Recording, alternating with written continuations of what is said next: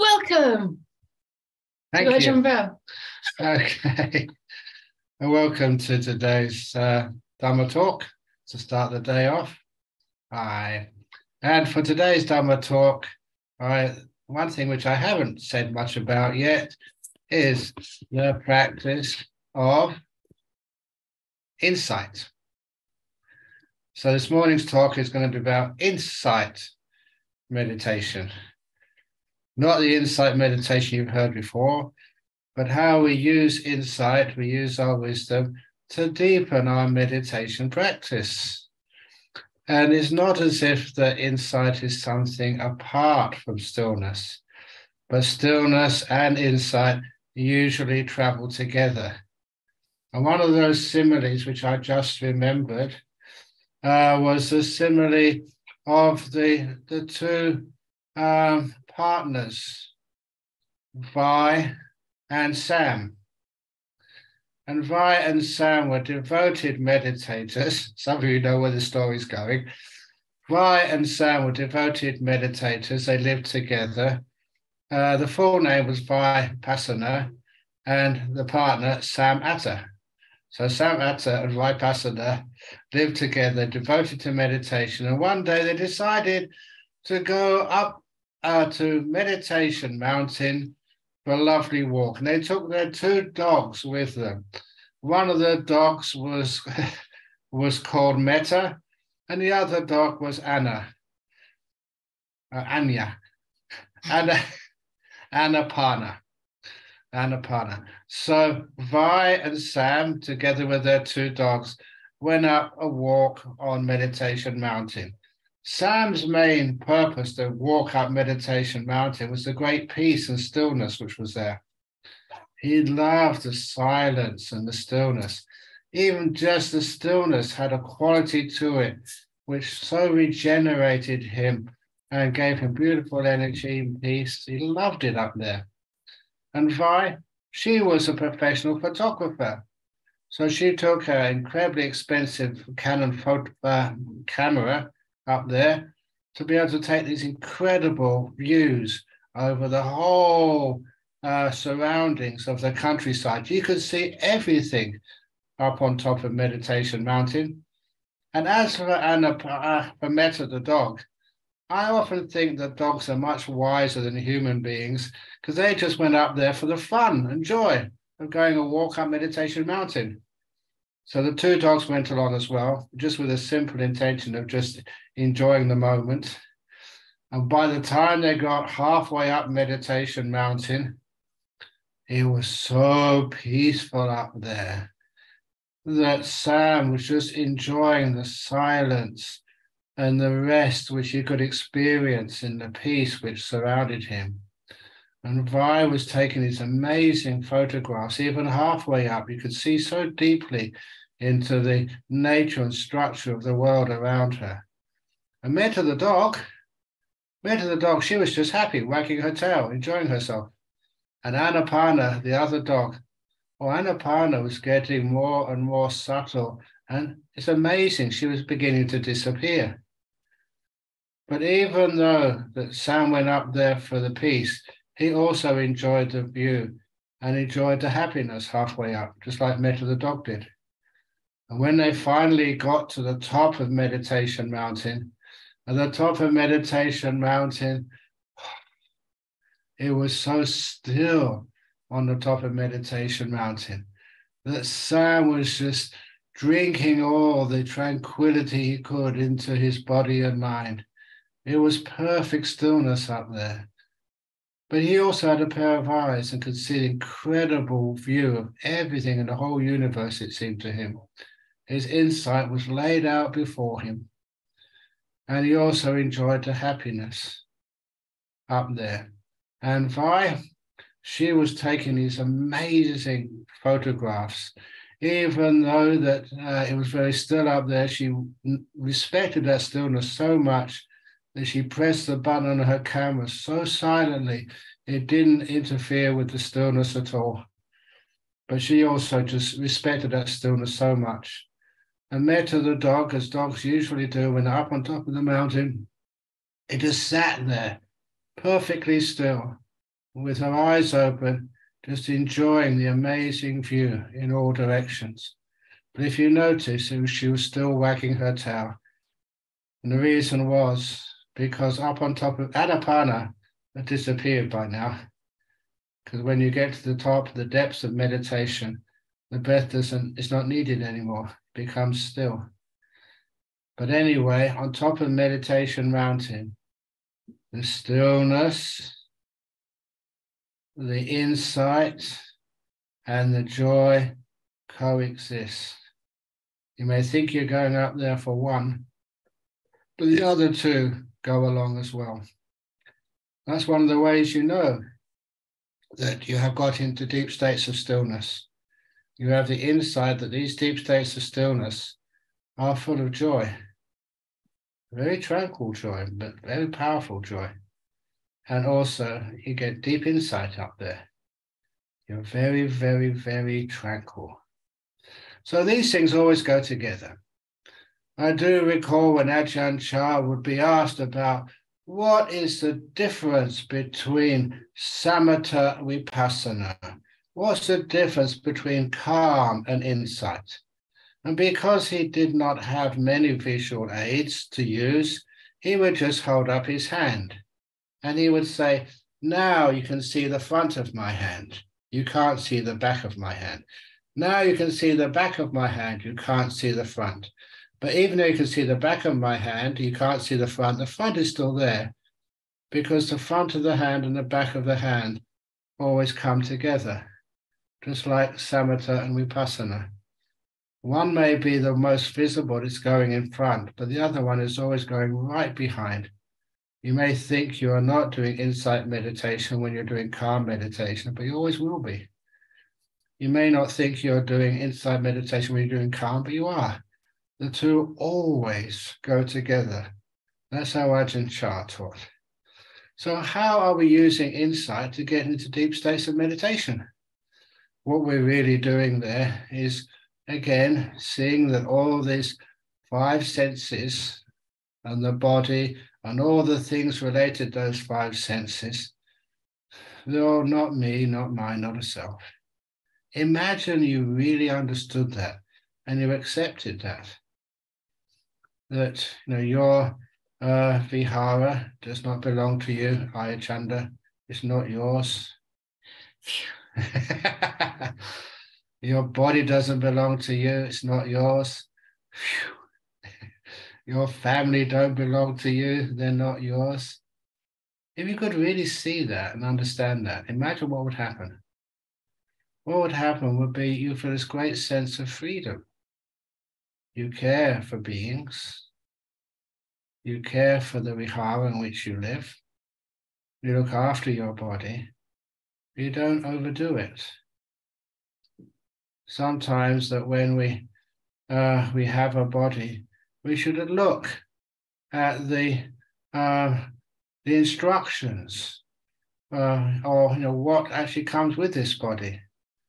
I've seen in my body, there's a little stamp somewhere, I won't show you it, and it says best before best before 2021. That's when I had my 70th birthday. And after 2021, you start to decay. And so that's just what happens. The best years of my life are gone past now. But it's a weird thing, though. As a monk, I think it would be lovely to spend the last years of my life as a monk nice and peaceful, just like the old cows. They put them out to grass and pasture because they're not useful for anything. It'd be wonderful if you can find some little paddock somewhere and just put me out to pasture so I can live my last years in peace and tranquility. But it doesn't work like that as a monk, because a monk, the older you are, the harder you have to work. Same happens with a nun too. So it's really unfair. I always used to say the holy life, like being a holy man or a holy nun, that only starts at 70. People say the life begins at 40 or whatever, but the holy life, because when you're about 70, they may think maybe after all those years you may have learned something. And anyhow, so let's go back onto the subject. Understanding what insight, what wisdom is. Often it comes to the point that you are sitting down to meditate. You just had a lovely meditation yesterday, and you wonder why you don't get a good meditation today. Why? All seems the same. Yesterday was peaceful, was wonderful, blissful, and today it just doesn't happen. Why? And so the story I often tell was of this migrant who came to England on a boat across the channel. He was a doctor in his home country, a medical doctor, but his qualifications were not recognized in UK. He was with his family, and so when he came here, he had to get whatever job he could find. And the job which he got was on a building site, which is quite common. He was pretty fit and healthy. So he got a job on a building site, and he worked so hard all day on Monday. And after he went home, his wife said, "How much did you earn today?" He said, "Nothing. They didn't pay me anything at all."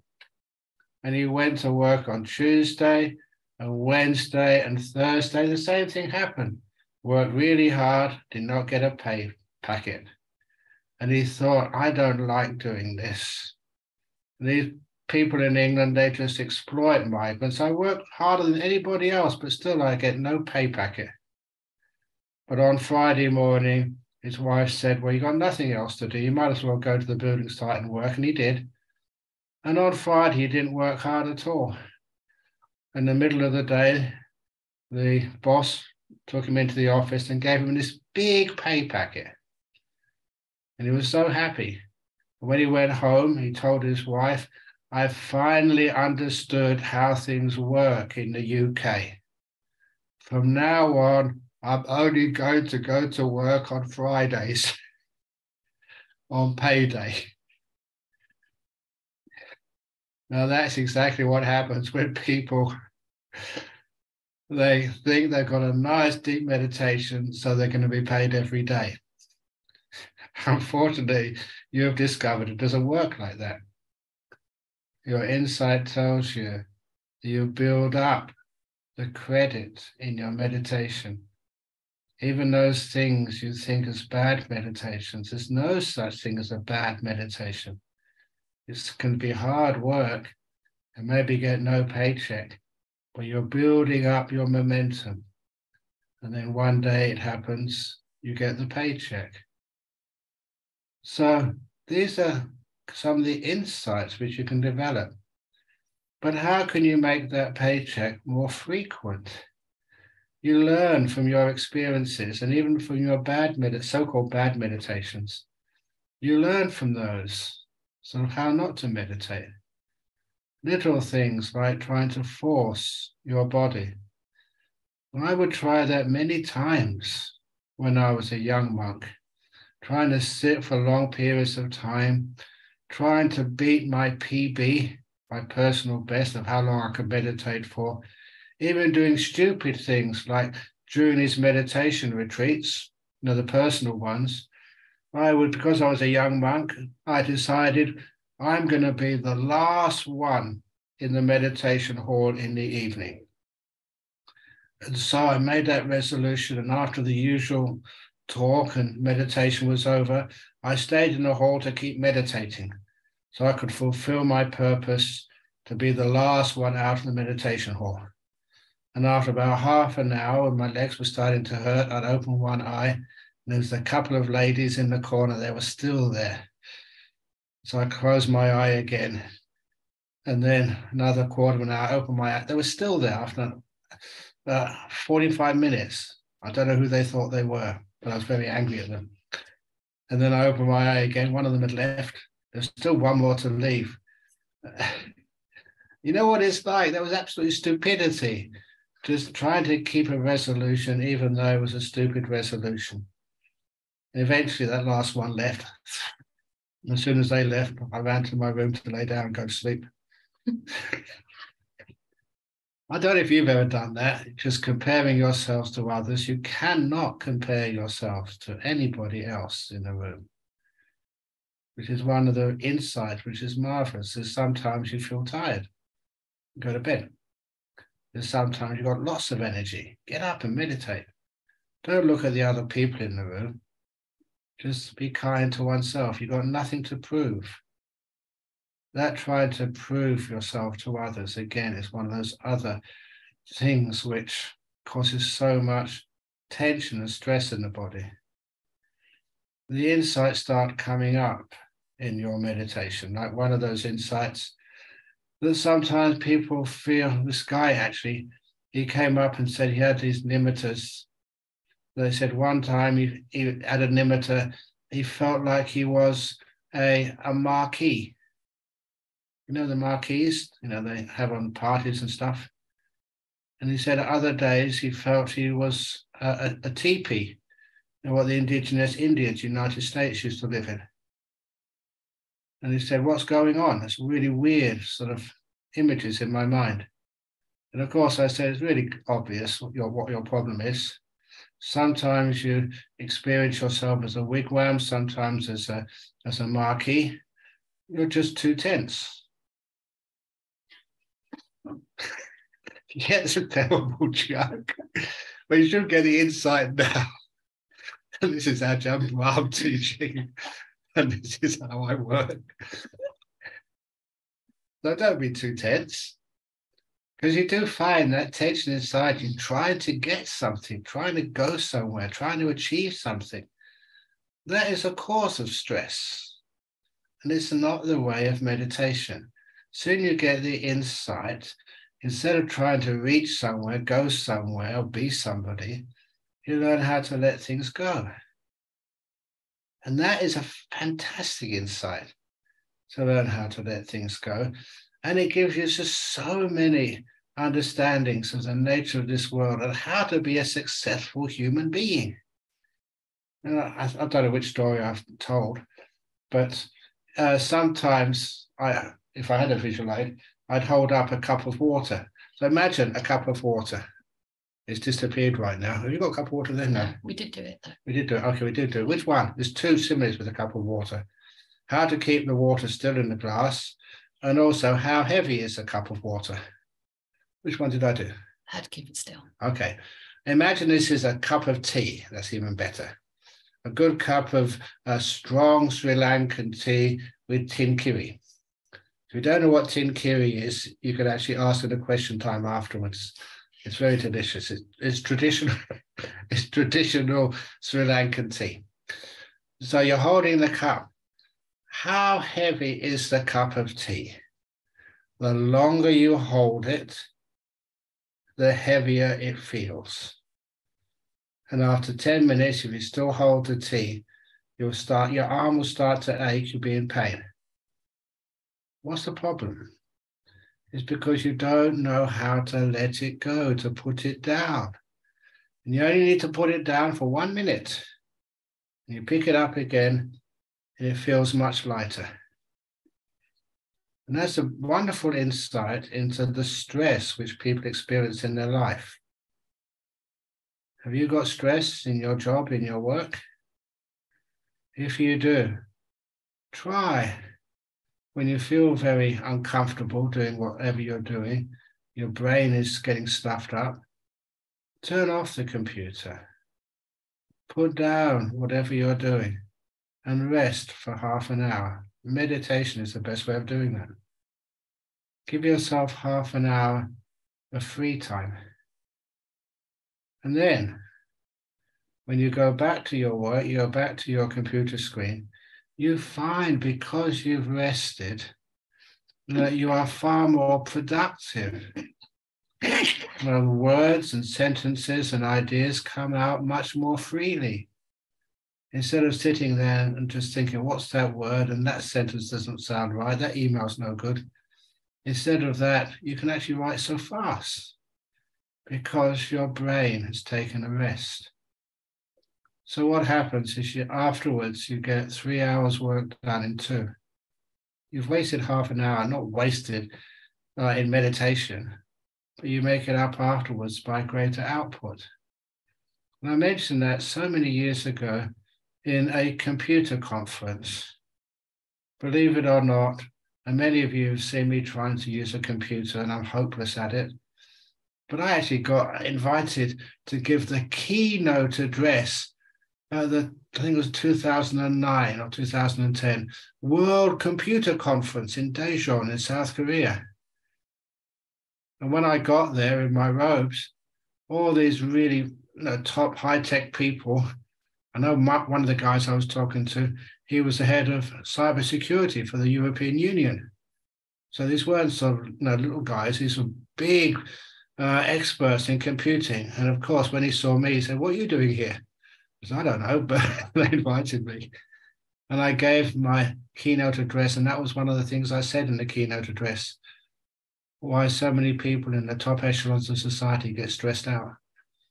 Because they don't know how to put things down and rest. And if they did, they'd become far more efficient and less stressed out. So this is one of the things we learn in meditation, to take a break, to relax and rest. In Harvard Business School, apparently it's called an investment of time. Give half an hour for relaxation. Meditation is one of the best relaxations. You make it up in the afternoon with higher quality work. So anyway, that's one of the reasons why the next time there's a retreat on, you can quote that story, get the references for it, and then get the next time you go on a retreat, get it paid for by your boss at work. So this is going to make me a much more efficient worker. And it's worth a try. But anyway, the point is that as we meditate more and more, we don't just get still, we get wiser. As I mentioned, those 5 hindrances get weakened together with this discontent and weariness.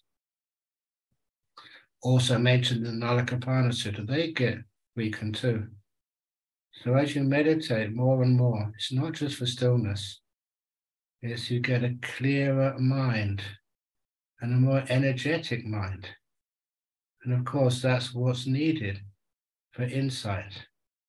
So as you do meditate, you get a little bit of stillness, and the stillness makes the insight more available, which means you can get more still, you can get more insight, which means you can get more still. And the insight and the stillness work together. The reason why I focus on stillness rather than insight is because everybody thinks they know the Dhamma. Believe it or not, everyone thinks they're right. When you argue with people about what the Buddha said, I'm amazed to know how people can read a sutta and get it totally the wrong way around. And of course, I've already mentioned why, is because when you aren't still, when your hindrances are strong, they can distort the truth. And so you really think, well, what you're seeing is correct, but it's not. But when you are still and the hindrances start to become weak, then you can trust what you see much more. A little example of this, and as you know, I don't just teach. I wouldn't be able to teach unless I had some integrity behind me and I meditated myself. And so during my recent, I would do a 15-day personal retreat during the rains. That rains retreat from July to October usually. And when I started my meditation retreat this year, first day was okay. The second day, it seemed that you got into a stoppage, hitting a wall. I didn't know what was going on. And so whatever happens, whenever you are meditating and there's a blockage or something, I always have learned to use wisdom at that point. And to me, wisdom is not just keeping on going the same direction, but to stand back. This is a metaphor, to stand back and look what's happening, what's going on. To see if you can find some attitude of mind which is blocking you. Because all these processes of meditation They are an automatic natural process, as the Buddha said. After a while, the only thing you can do is do something which is blocking the progress of meditation. So I looked, and of course, once you look, you see straight away the insight comes up. And there was a little phrase which I've told many people about in so many years, over so many years. And that phrase was, when you want something more, you cannot enjoy what you already have. A very simple way of relating the first noble truth of suffering and the second noble truth together. When you want something more, you cannot enjoy what you already have. And I did not need to start doing that. As soon as you saw that, I realized that I was wanting something more. And as soon as I stopped wanting anything, I could enjoy where I already was. And it got very, very deep from there on. The bliss started just pouring in. And it was such a sudden and amazing experience that it started me thinking about the power afterwards, the power of insight to get you more still. You realize it was the wanting which was causing me the trouble. And at that time, I couldn't see it. In all of these insights which leads to deeper meditation, it's not something you do. For those of you who have read a lot of suttas and understand the way the Buddha taught, often that people were meditating, and then this, you may think it's a real thing or it's a metaphor, it doesn't really matter. This being called Mara would come in and try and disturb the monk or the nun or the layperson from meditating. But when Mara came in, when Mara came to actually see the Buddha, to try and disturb the Buddha, when the Buddha saw Mara, the Buddha never, as they say in the United States, kicked butt. He never pushed Mara away, never used any type of violence or aggression. The only thing the Buddha would do was to say, I know you, Mara. And that's all. It's a wonderful insight, that wisdom. I know you, Mara. And as soon as he said that, the Mara hunched his shoulders, drooped his head, and trudged off. The monk, the nun knows me. Those problems were not solved through force or through aggression. They were solved simply through insight, through knowing. I know you, Mara. And that is also the way that we overcome our, again, defilements which hinder our meditation. When you are meditating, what do you want? When I start meditating, I make sure I don't want anything. Because I know that all wanting and all things gained by wanting are just burdens which will hinder my sense of freedom. Instead of wanting something, I just make sure if anything, any wants come up, I look at them and say, I know you, Mara. Give up all wanting and understand what freedom means. That's one of the reasons when I gave that guided meditation the other day on imagining you're the Buddha. You may say, give up wanting. Is it possible? What happens if you give up wanting? It gave you a taste of freedom, as they say. Freedom from what? Freedom from wanting, from discontent. And part of that freedom from wanting, it is kindness, loving kindness. And that's one of the reasons why the best definition of loving kindness, and the one which I use almost all the time now, is that story of opening the door of your heart. The story which came from my own father, when he took me aside as a 14-year-old boy and said, however you turn out in your life, son, I want you to remember the door of my house will always be open to you. The house was a small council flat in Acton. It was really small. And then we were very poor. I do remember people coming to the door and taking away some bit of furniture because we couldn't keep up with the payments. I also remember that time when two policemen knocked at the door. Is your dad at home? I said, yeah, he's at home. And so they went in to talk with him. And then a few minutes later, another two policemen knocked at the door and went in. And then a few minutes later, another two policemen came to see my father. And I thought, my father's not a violent man. Why do you need 6 or 8 police to talk to him? And I really got worried. I must have only been about 5 or 6 years of age at the time. But then I went into the room to see what they were doing. And they weren't trying to arrest my dad. All they were doing was watching the TV. It was the cup final day. They were supposed to be on the beat, but one of them knew my dad and said, it's okay, come to your place to watch the cup final. No one will find us in there. And so that's all they were doing. They're watching the football all day instead of being out on the beat. But it really scared me as a young kid. I really remember that. But anyway, it was a poor home. There wasn't much to open the door to. That wasn't the point. I realized that it wasn't a material opening which my father was giving me. He was actually saying the door of his heart was open to me. And the most important part of that was no matter what I ever did, it was unconditional love and acceptance. And I only realized that after he passed away. When I was a monk, you had more time to reflect on things. And that was an important part of my life, and I had a chance to understand what he meant. And that became the idea of unconditional loving kindness.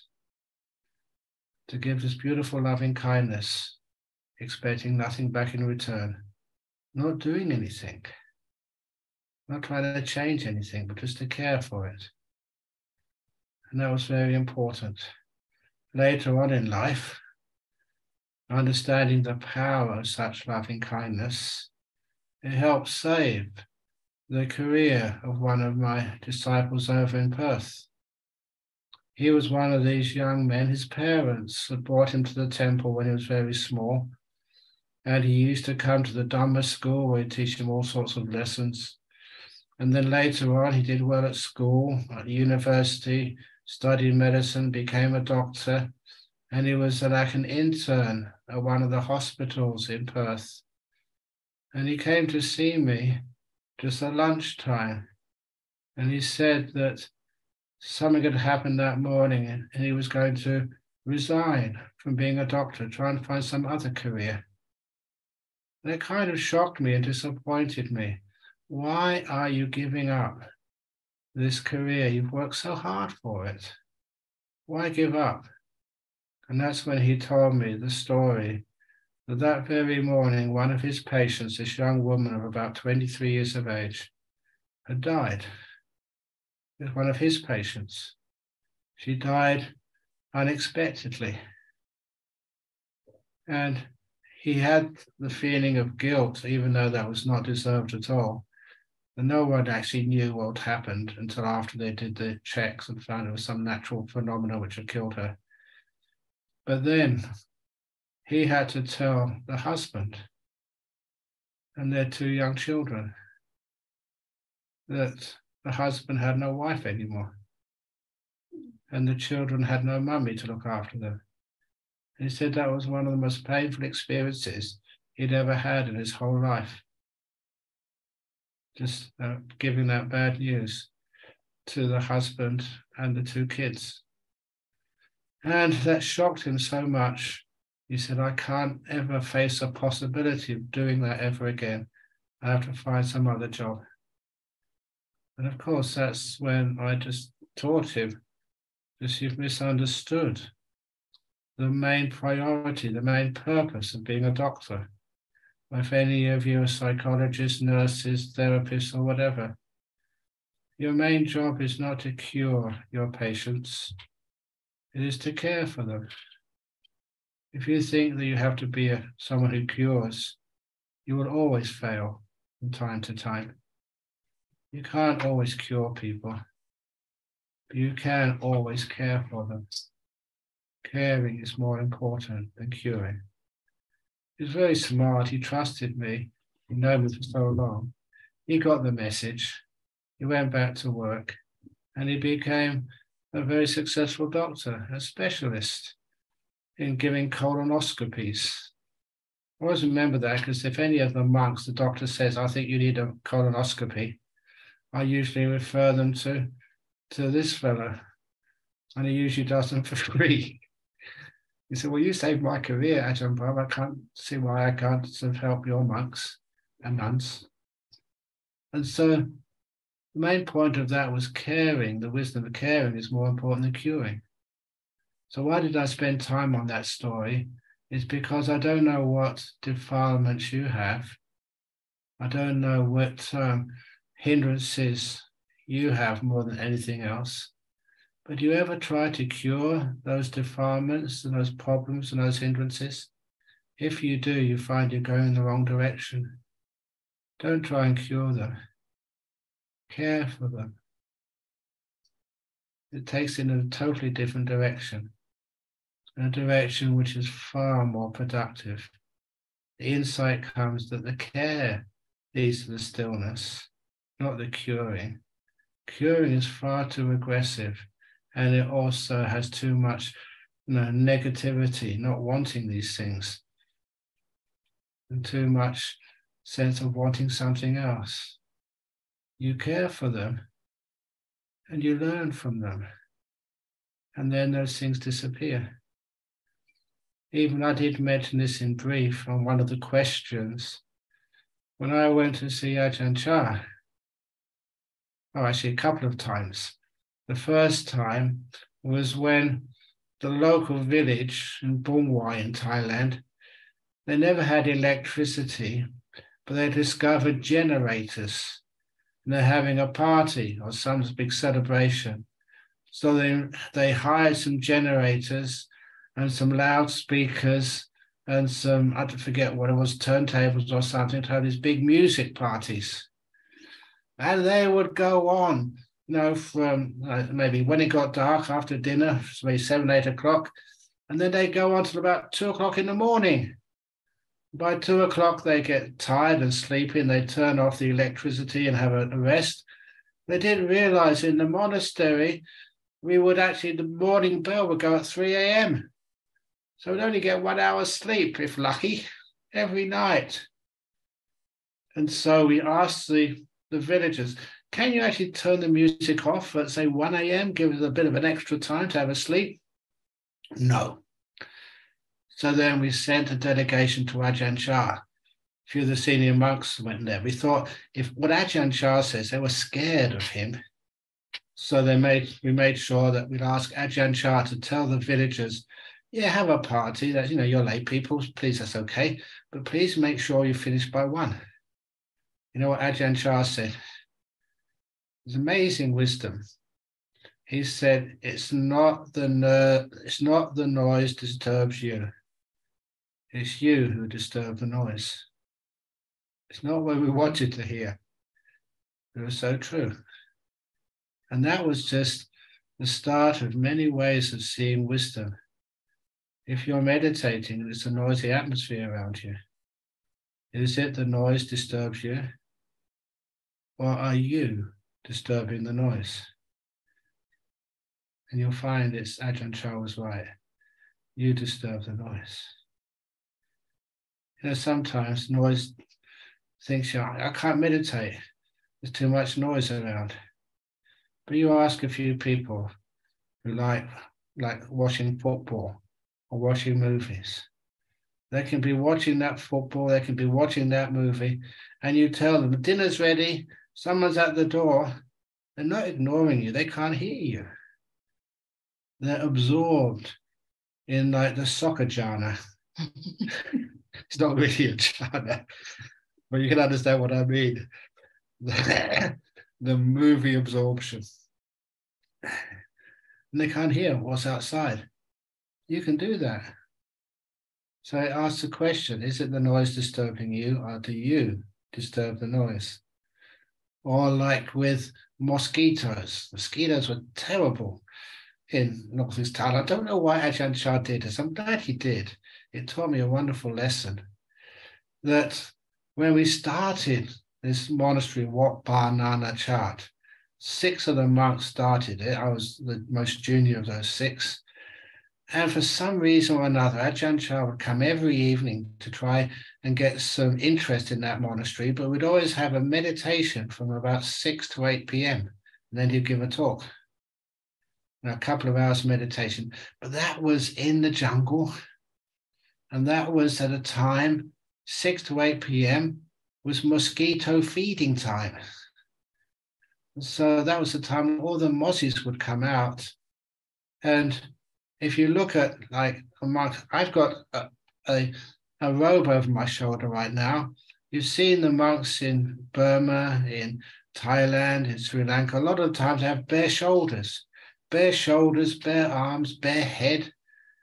So I said, we've got many more seats at the dinner table for mosquitoes than other people have.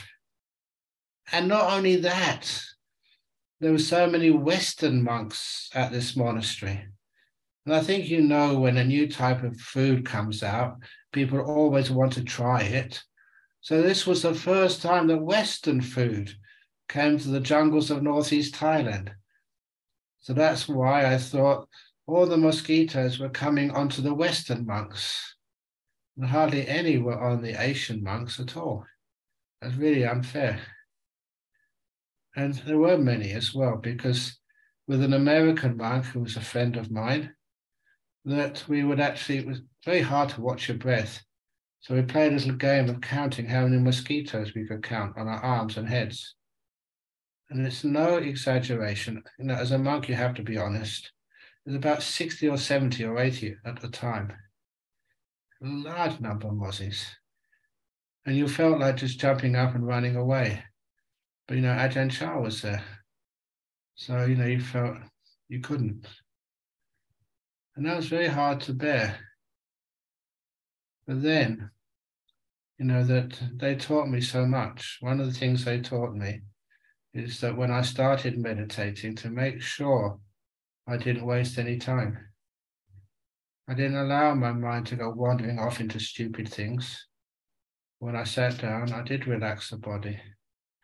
I did watch the breathing. And of course, what happens if you do the meditation properly? Then after a while, your body disappears. You can't feel it anymore. And you have a nice, peaceful meditation.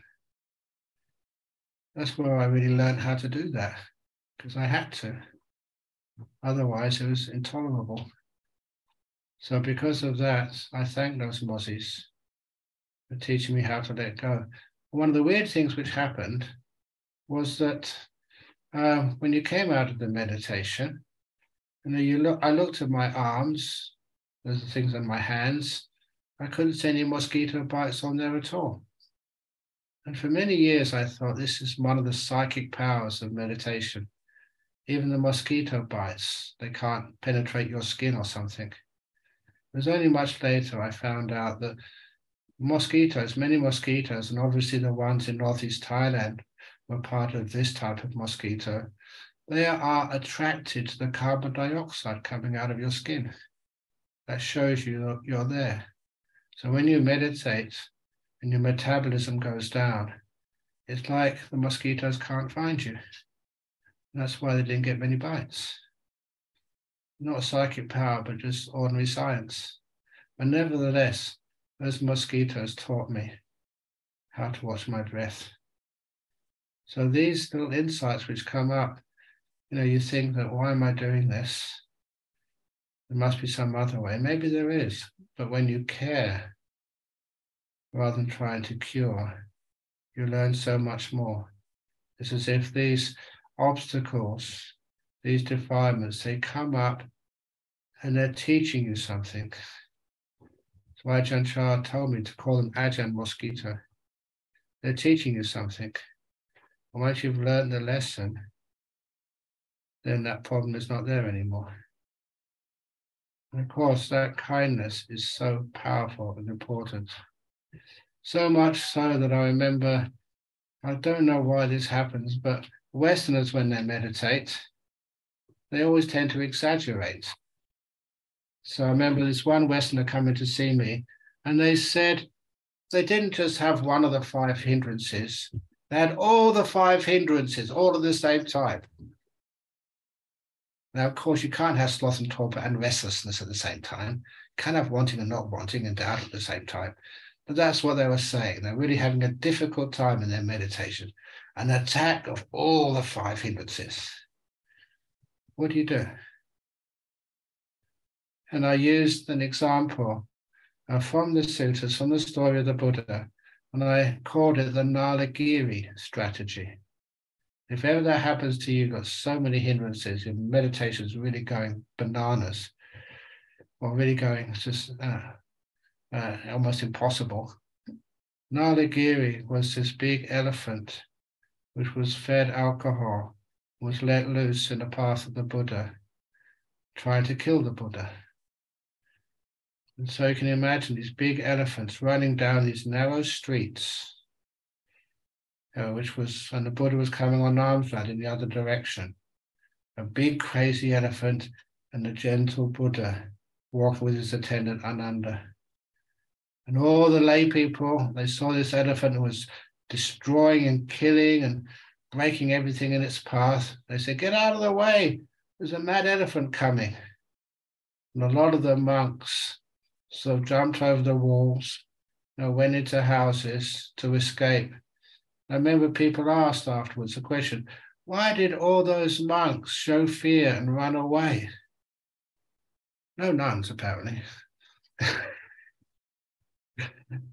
Why did they all run away? And of course, this smart talking monk later on said, that was to show just the power of the Buddha. He didn't need anybody except himself and Ananda. It was all done on purpose. They weren't afraid. They were just making the scene for this wonderful story. So then it was just the Buddha and Ananda facing this mad elephant charging towards them. And that's the point when Ananda stood in front of his master. Let the elephant crush me. I donate my life to my beloved master. And sometimes when I get to this point in the story, I ask each one of you, would you do that for me if I was in front of an elephant? But anyway, Ananda did. And so the Buddha very calmly pushed Ananda out of the way. It's okay, Ananda, I can handle this. And there was just the Buddha. And the Buddha was quite old at this time. And just this wild, strong, intoxicated elephant they were going to meet. And what do you think happened? Remember, the Buddha had amazing powers. I have no doubt about that. He could have grabbed the elephant by the trunk, twirled him 3 times around his head. We always do things 3 times in Buddhism. And then thrown him over the Ganges River, which was a long distance away. But he wouldn't do that. I reckon the Buddha would have thought something like, elephant, the door of my heart is open to you. No matter what you ever do to me, I will never take away my compassion and kindness towards you. Give him so much unconditional, unlimited loving kindness. I'm not sure exactly what the Buddha thought, but it was something like that, because the elephant stopped charging. The elephant stopped charging and was standing in front of the Buddha with his head bowed, so the Buddha could stroke his trunk. There, Nalagiri, never mind. The door of my heart will always be open to you, great elephant. And that was the end of that story. How this huge elephant was subdued, not through aggression or violence, but by powerful care and loving kindness. And that's one of the reasons why, if ever you have a very aggressive attack of the hindrances or any other defilements, please never try to fight those hindrances. Don't try to kick butt against those hindrances or use your willpower. Use your caring power. Say to the attack of all the 5 hindrances, the door of my heart's open to you. With unconditional love, you can come in if you want and see what happens. That is the wisdom way to overcome the defilements and the hindrances to meditation. That's the best way. That's the Buddha's way. Okay, once again, I've talked too much. It's 7 minutes past 9. 2:09, okay. So we can have a break, a cup of tea or whatever you need, and then afterwards we can do a guided meditation. Should we start 10 past? Or 10 past, yeah. Give If you meet extra time. a bit of extra time. If you meet any elephants on the way to the toilet, remember, be kind to them.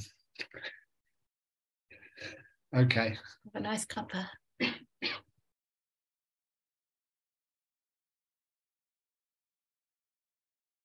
I hope you enjoyed going to the letting go room.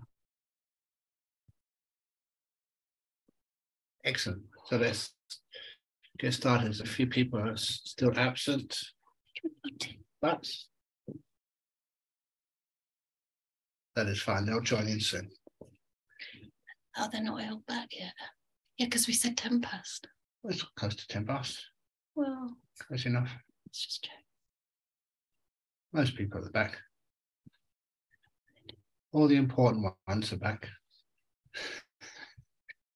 Because I tell I get into trouble.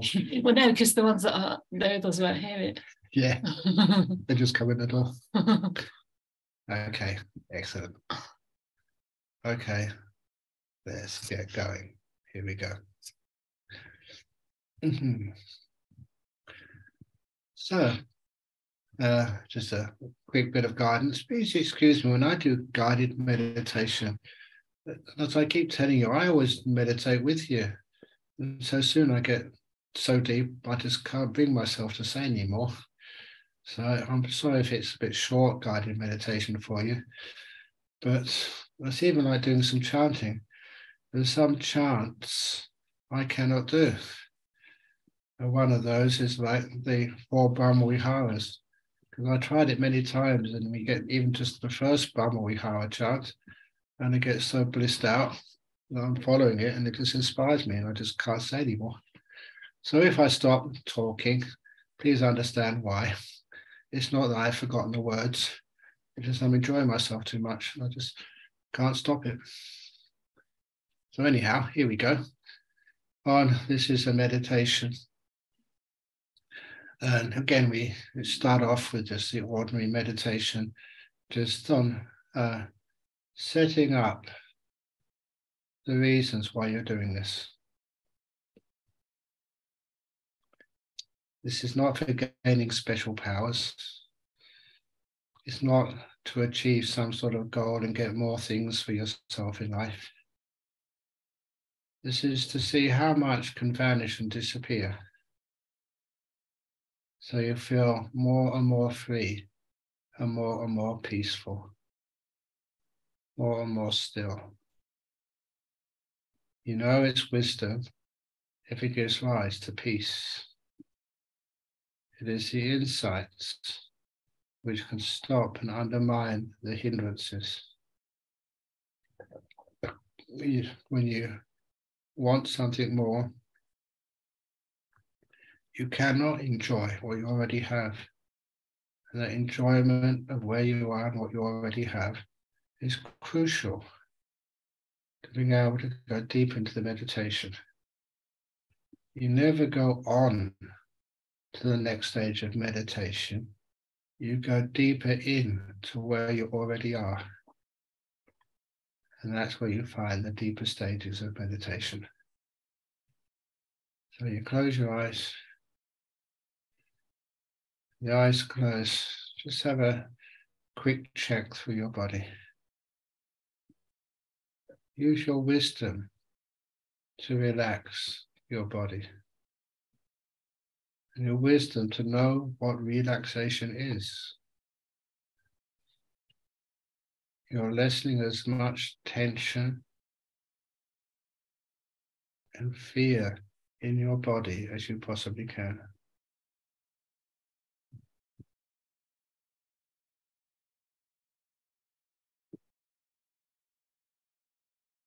And if you do have any aches and pains or persistent tensions in the body, always the same place, call that a teacher. You'll learn so much from those obstacles of meditation. And you'll strengthen parts of your spiritual powers. And your insight will grow. You know it's insight growing because the meditation gets more peaceful. The sign of insight is peace. The sign of peace is insight.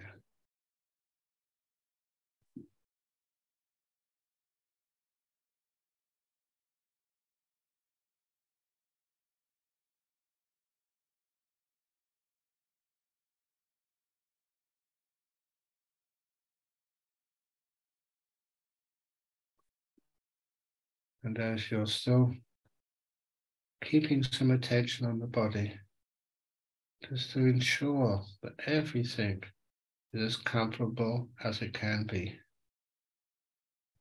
And for me right now, I can feel tightness on my belt.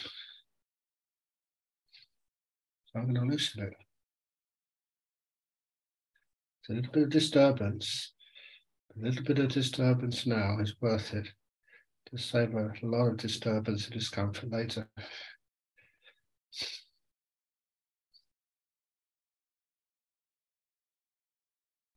It's also my body knows that I care for it. My mind will know that I care for it.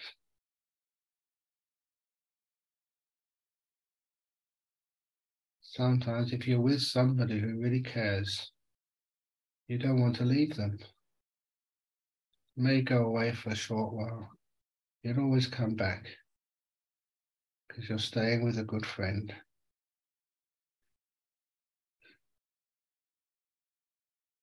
So be a good friend to your body.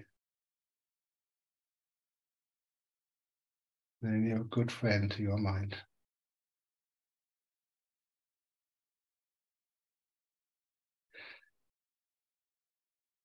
So you can ask your body as if the body was independent from you. It's not yours. You ask it, is there anything I can do for you, body, to make you more comfortable? Anything. Again, when I say to you, I do myself. Please excuse me, my right ear is very itchy, so please don't look.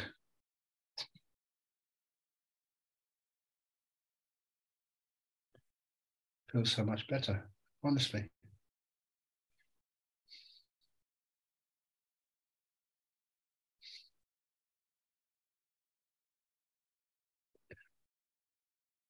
It's just like your body feels safe. During meditation, no unworldly spirits or anything can hinder you at all. To get into deep meditation, you have to have a purity of heart. And that purity is the best thing to protect you from anything which is harmful or hurtful.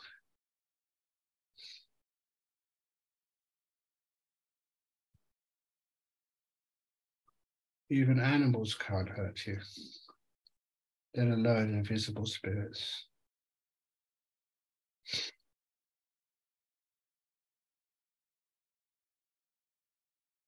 Then as you're sitting here, when the body is relaxed, we can incline our mind, our attention to the inside. Imagine your body like this big container, and inside of it are your mental faculties.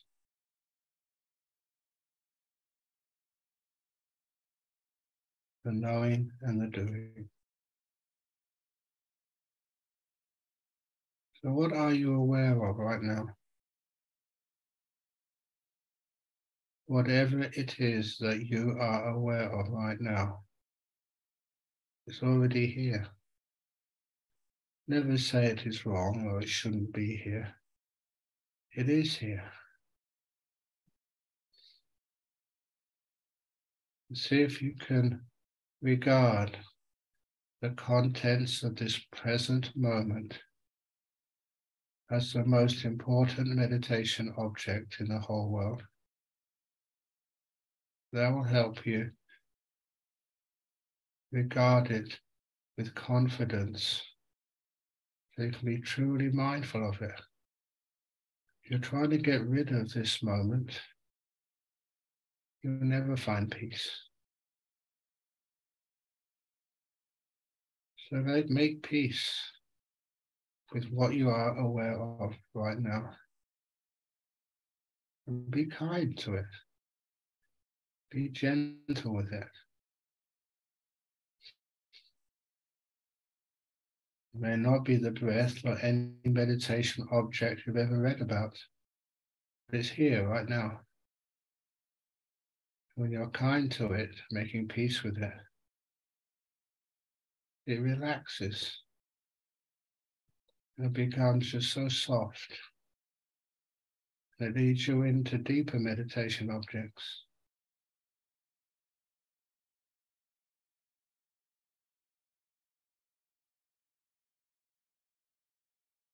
You don't need to give it a name, what you're experiencing right now. Don't be concerned with what it's called. Be concerned with how it feels.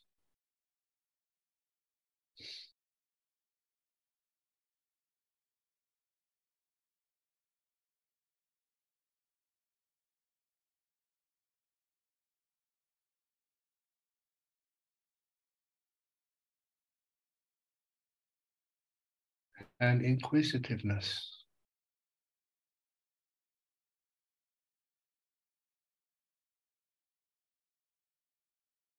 And if you do this with kindness, you can usually notice there's an underlying feeling of tranquility. You're not struggling to get somewhere. You are caring for something which is right in front of you, this moment. If it's something you think is not allowed, you're not trying to cure it. You're caring for it. And that softness of attitude is wonderful, even joyful caring can cure anything.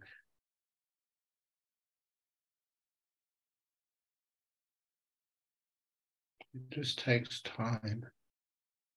You have all the time in the world. Just being here, not trying to get rid of things, but humble enough to learn from whatever's happening now.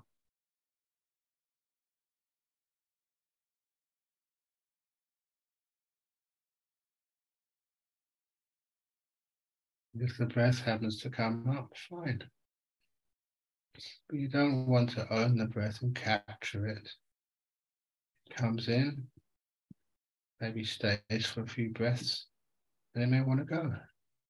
Fine. And you say the door of my heart's open to you. Doors have to come in, and doors are also for going out. So leave the door wide open.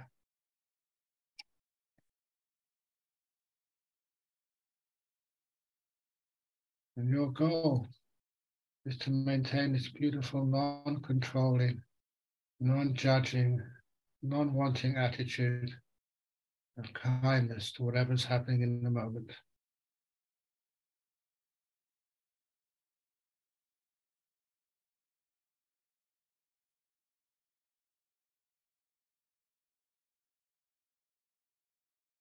You don't have to try to remember anything. You will recall. The meditation experiences are always much clearer, so you can record them with ease.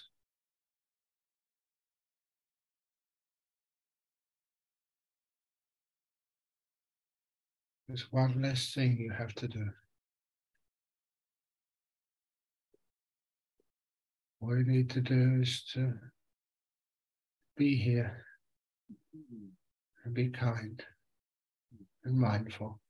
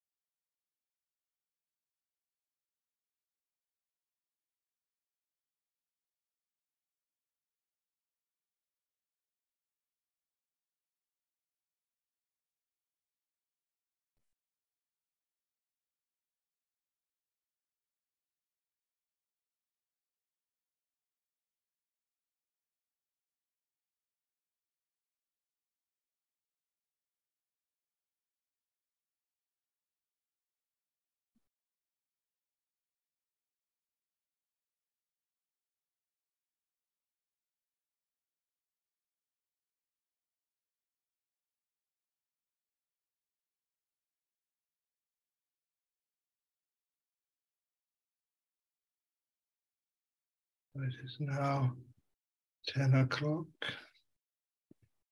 here in UK.